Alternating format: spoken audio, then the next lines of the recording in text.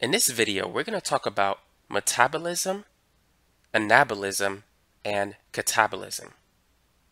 So what is metabolism? Metabolism is the total of all chemical reactions carried out by an organism. Metabolism is the sum of these two things: anabolism and catabolism. Now you might be wondering, well, what are these two things? What is anabolism and catabolism? Anabolism refers to processes that build up molecules. So an anabolic reaction would be like a synthesis reaction. Catabolism refers to the process of breaking down molecules. So this would typically encompass decomposition reactions. So let's say if you're converting small molecules into large molecules, that will be an example of an anabolic process. Now, the reverse is true for catabolism. If you take a single large molecule and break it down into many small molecules, that would be a catabolic process.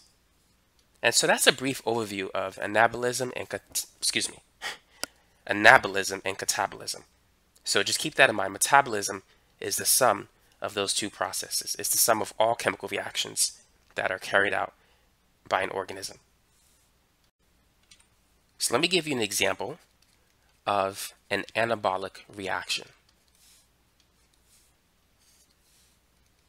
So let's say if we're combining glucose molecules. I'm going to put ... because we're combining many of them. And we're going to make a large molecule.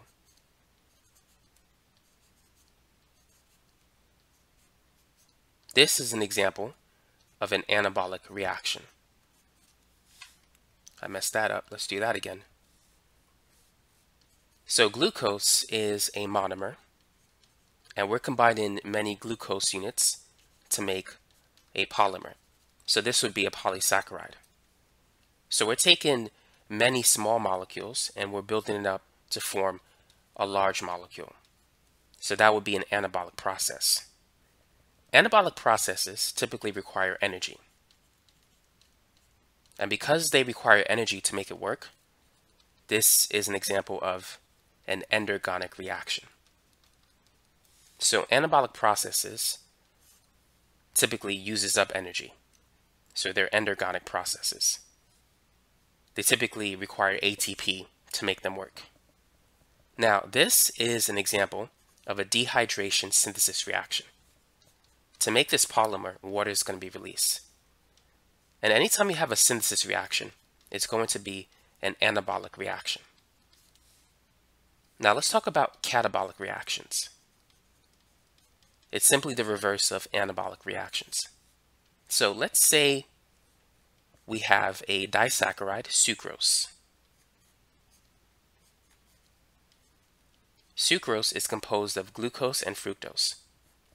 And we're going to use water to break this molecule into its components, glucose and fructose. So this will be an example of a catabolic reaction because we're taking a large molecule and we're breaking it down into smaller molecules.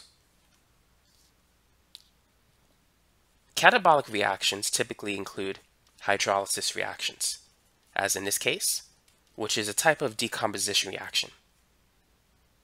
Most hydrolysis reactions typically release energy, and so this would be an exergonic process. So catabolic reactions are associated with exergonic reactions. Now let's work on some practice problems. Identify each process as an anabolic or a catabolic process. So cellular respiration is that an anabolic or catabolic process? What would you say? Cellular respiration involves converting sugars like glucose and reacting it with oxygen to make carbon dioxide and water. This reaction is not balanced, but it releases energy. But if we were to balance it, we're taking one glucose molecule, reacting it with 6 oxygen molecules to make 6 carbon dioxide molecules and 6 water molecules. So notice that we're taking a large molecule and we're breaking it down into many small molecules. Plus, the fact that it releases energy, it's exergonic. So these factors tells us that cellular respiration is a catabolic process because it involves the breakdown of a large molecule into many small molecules. Now let's move on to number 2, photosynthesis. Photosynthesis is the reverse of cellular respiration.